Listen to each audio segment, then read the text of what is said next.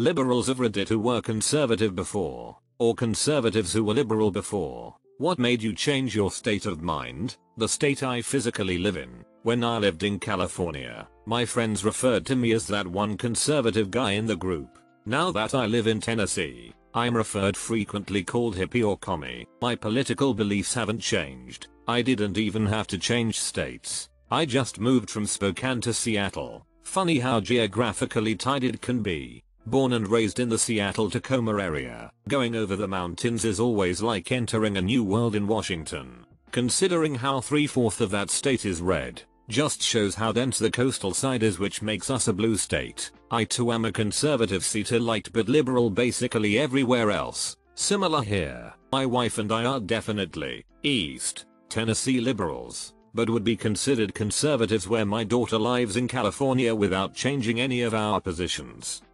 Sorts by controversial. Top comments. I was conservative, but then became liberal. Controversial comments. I was liberal, but then became conservative. Yeah, that's pretty much what I thought it would be. The first conservative to liberal post. Complete breakdown of economic reasons. The first liberal to conservative post. Literally, I was a liberal, and then I grew up. I think the controversy is due to the sheer arrogance and patronizing the liberal to conservative posts tend to be. I stopped reading from controversial just because all those posts seem to be just to piss people off and not actually engage in a conversation.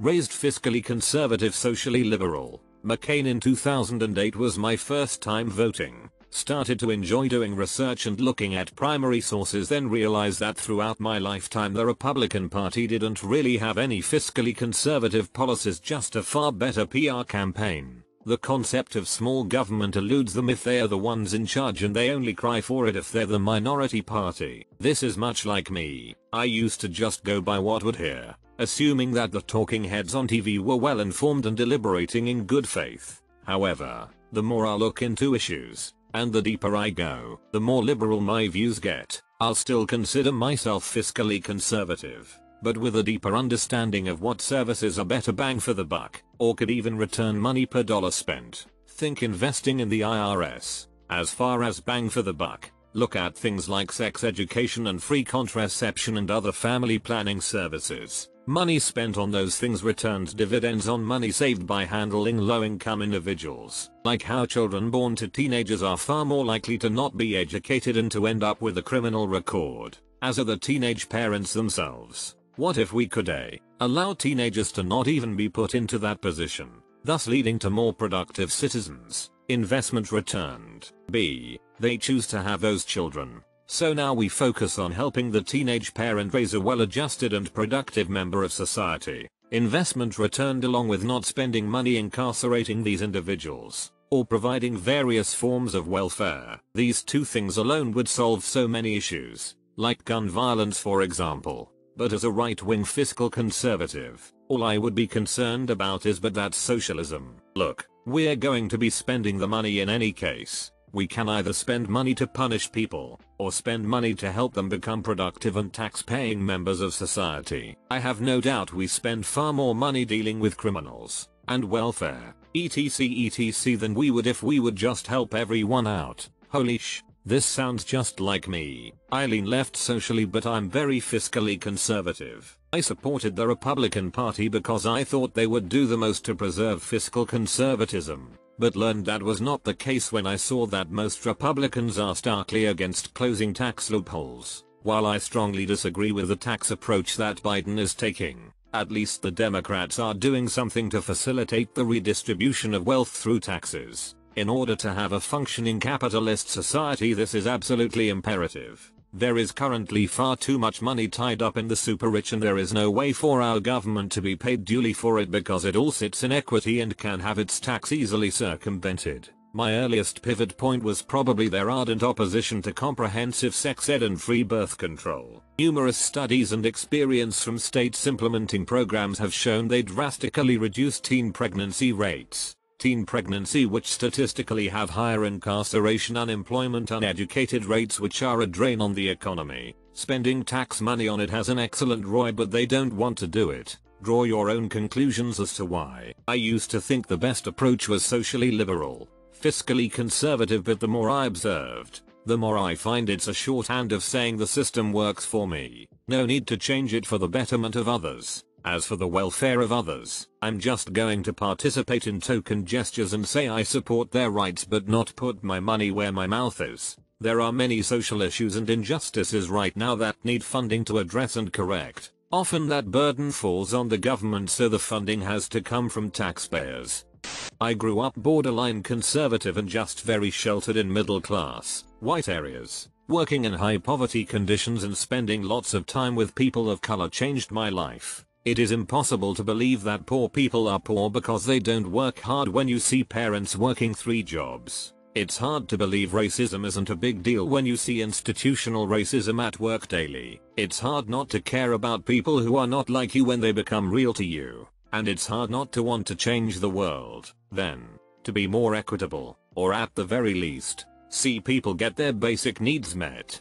I started my political career far to the left, the just fix things phase, then swung to the medium right in college after learning more about fiscal policy, taxes, and business finance economics, the how it's supposed to work phase. Now I'm leaning back towards the center left because the theories don't work. The fact that salaries have remained stagnant for decades while every facet of our lives, physical or digital, are monetized to normal life milestones are being priced out of reach of nearly every American is proof positive that the government and our form of free market capitalism is corrupt and doesn't work, let alone the comparison of our wages or healthcare to that of Congress, C-suite execs or retired generals sitting on defense contract boards. Now we have these massive funds buying up single-family rentals and houses at 50% or more than their fair market value only to be rented out to what should be new families getting their first home. That's not a problem you can poo-poo away. Just ask Japan how their shrinking population is faring.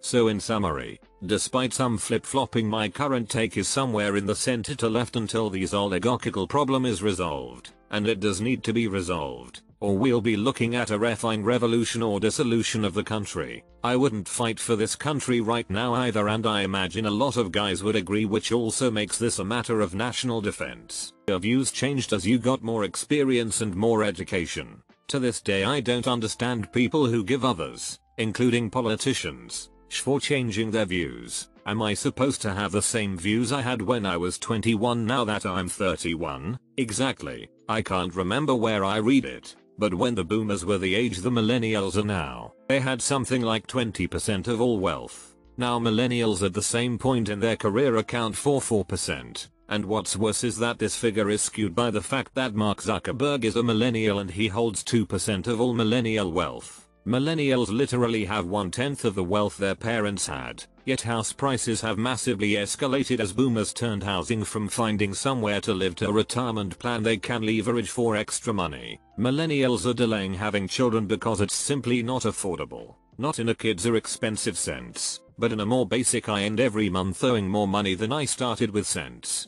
Leaving the US, I was surrounded by conservative ideas my whole life and really knew nothing else. Then I started traveling and eventually moved out of the country. It's amazing how things like healthcare and affordable education aren't even up for debate in most other countries. Now I'm known as a socialist by everyone I know back in the US. As a German I always find it funny when some Americans think Angela Merkel is socialist or liberal. Like no, she's absolutely not. She is conservative and she grew up in a socialist dictatorship, so I'm pretty sure she hates socialism. A lot of things that are considered left or socialist policies in the US are just common sense in the rest of the Western world. I consider myself conservative in my beliefs and a right wing, leaning to the center but on the right side. Yet, a non-healthcare policy in the US is really stupid. I've heard that an ambulance ride costs around $1,000 and that people don't go to the hospital because you guys have insane hospital bills. F that. Insulin costs a lot as well. We have a poor healthcare system here. Brazil, with long waiting lines. I once waited for 7 hours, and sometimes there are not enough medics, but at least we got something. If I break a finger, an arm, if I have a stroke, I'm guaranteed to have medical assistance and it won't cost me anything. We also have private healthcare, but it isn't so expensive as in the US. I also lived in the UK for a year and their public healthcare is superb. Since your country is rich, you'd probably be able to afford a system like the British one. Raised a Rush Limbaugh conservative. Spent my teen years as a little ball of anger. Read Ayn Rand in high school. Got an econ degree in a very libertarian school. Spent a few years with a smug the free market will fix everything if we just burn the system to the ground and let it regrow unhampered look on my face. And then I went to a grad program where I had to interact with people who weren't smug libertarians. TLDR getting out into the world forced me to test my assumptions. And getting to know real people replaced my caricatures with empathy.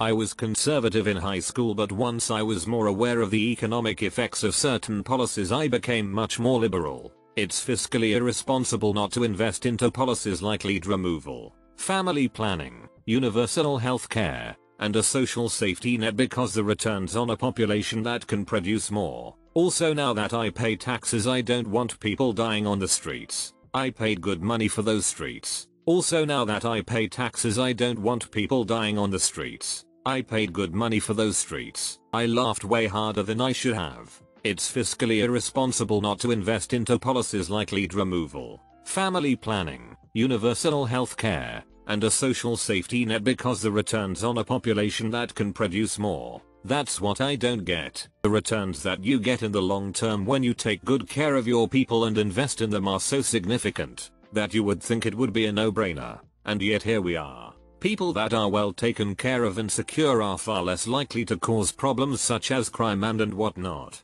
Trying really hard to not use the word selfish, but conservatives are big on personal responsibility. They want to spend their own money to buy the services they need on the private market, and for the government to stay out of how they live, but still have strict laws against what they consider to violate traditional values. They believe the world would be better if everyone just did this instead of depending on the government to help them. Those too poor or sick to fend for themselves should be helped by voluntary charity, not tax-funded government programs. I find this somewhat narrow-minded, but understanding it can help make sense of where a lot of their policy ideals come from. The realization that kid me was just parroting my conservative parents and taking their word at face value without thinking about it. And as the years went on, I kept noticing I did not align with the GOP. Couldn't fathom being part of a party that didn't believe everyone deserved affordable healthcare. Couldn't fathom telling someone else how to live their lives, abortion and same-sex marriage. And then Trump happened. That was the final straw that opened my eyes. And then moving away and coming to visit family as the liberal snowflake black sheep, when in reality I'm just more educated on how to have policy discussions and my family is more about argument for the sake of argument. The idea that the whole country can be run by only two different sets of ideas is ridiculous. Why even have red or blue? Why not a whole rainbow of different ideals? Why do we have to separate ourselves into oppositions? Bipartisanship. I grew up in deep red South with conservative Christian parents. My entire worldview was warped by that. Then at 15 they let me use the internet unhindered and every effing thing I said got me completely obliterated. Like consistently. I got a WhatsApp and kicked from my first guild for being a bigoted dickbag since I called gays AIDS spawning monkeys, and my second guild for saying my parents checked the basketball courts near our house before we moved in to make sure there weren't any black kids. Was the entire internet filled with liberal hippie idiots? My 16-18-year-old self thought. Then I fell for furry girls, ran into some furry porn and was like, oh this cat chick is hot. Made an account and again, people weren't too appreciative of my backwards ways. I got banged and shunned constantly. That's when I realized maybe everyone around me personally was the problem. Especially as gay stuff became more normalized and religion became less important. The final clincher was my first Twitter account. I joined a conservative group and the absolutely insane theories and stuff they were coming up with seemed way stupid compared to the stuff the furry artists I followed were saying. So I swapped to the other side and really studied it. Liberal policies just made sense. I have a friend over in Norway and another in Finland, and socialism isn't scary. If anything, I found myself envious of their positions on stuff like healthcare and minimum wage.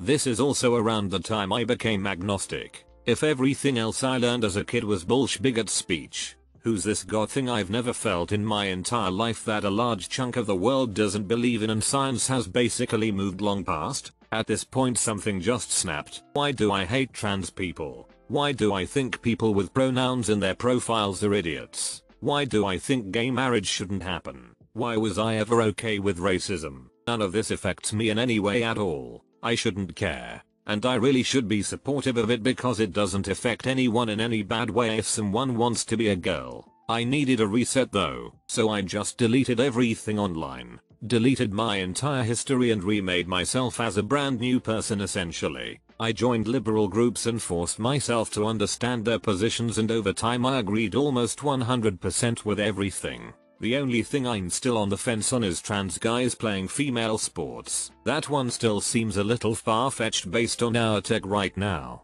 Other than that, I'm on the Bernie train. This was wild to read.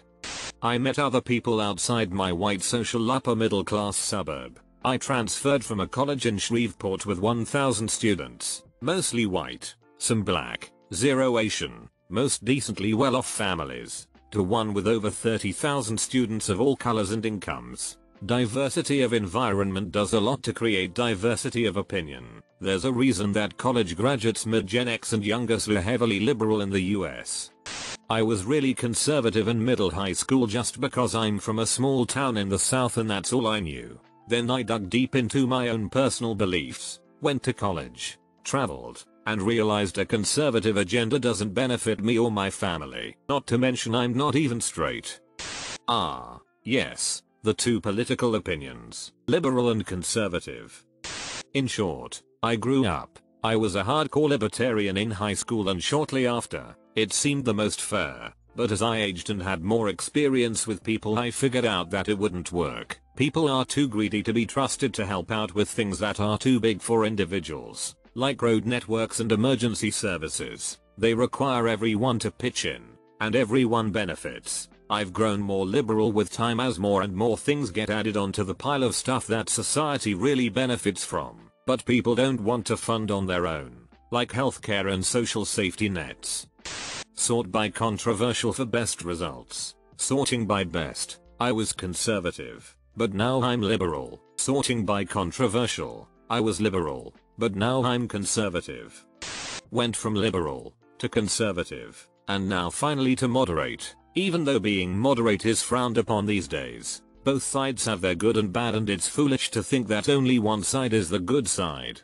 I started traveling. Realized that anyone who labels themselves as Republican or Democrat is just contributing to the hive mind. Real ones accept cultural differences and vote based on policy rather than party and sentiment. I liked Bush. I loved Obama. Then 2016 hit and I don't like anyone. What exactly did you like about Bush?